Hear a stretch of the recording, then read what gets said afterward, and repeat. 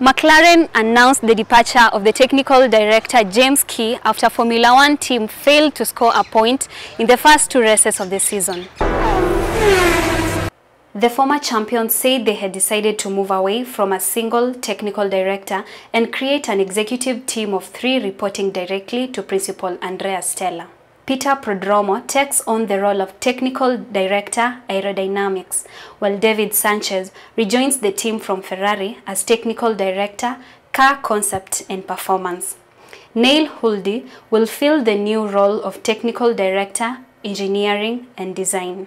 McLaren said Sanchez will not start work with the team until 1 January 2024.